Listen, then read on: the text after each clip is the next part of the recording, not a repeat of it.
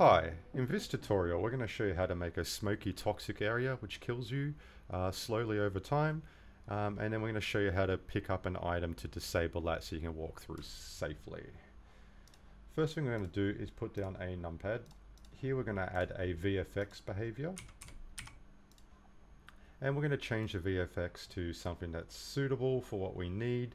We can do, say, area ground mist 30 meters. It's up to you what you want to do.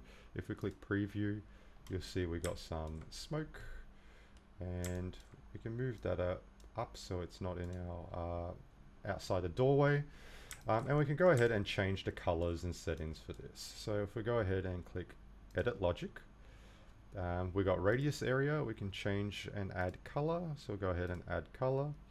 First one is red, second one is green, third one is blue, and the fourth one is like opacity. So if we put these settings and click preview, we can see we've got like a green toxic smoke, and we want to enable that at the start, and we can go and do Control D to duplicate, and we'll bring that up higher and click preview so it looks like the whole room is smoky. Fantastic. Next we're going to add another. We'll go ahead and first change these to no collisions and invisible. Next we're going to do the same for this numpad, and here we're going to add a message broadcaster.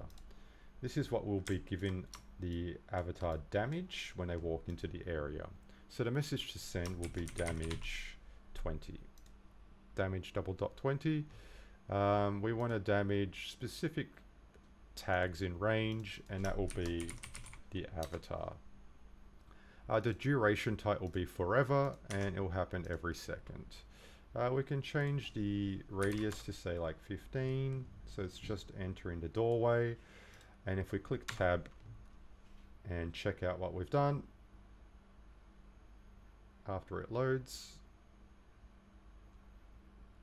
Alright, so you can see in the top left we've got 100 health, and as soon as we walk in a toxic area we are dying by getting 20 damage every second.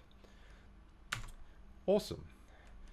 Next we want to add something like a helmet, and this is like a hazmat suit that will protect us from the toxic when we walk in there. What we can do here is we can add a collectible, and we can make it collision or interact. So interact will require the player to press E. Collision just means you can walk over it. We'll do interact in this case. And the message we're going to send is helm on. So when we collect it, the message helm on gets sent, and we can send it to all. We'll go to our message broadcaster that's doing the damage. We'll add a toggle behavior, and we want to turn it off when we have the helm on. So let's do that test. We walk in the smoky area, you can see we're getting damage. We can go ahead and put our helmet on. I've added the visual effects that you can see from a previous tutorial. And now when we walk in the smoky area, we're not taking any damage. So that's one way you can have a restricted area that's more immersive and requires an item to pass through. I hope this tutorial has been useful. Have a great day.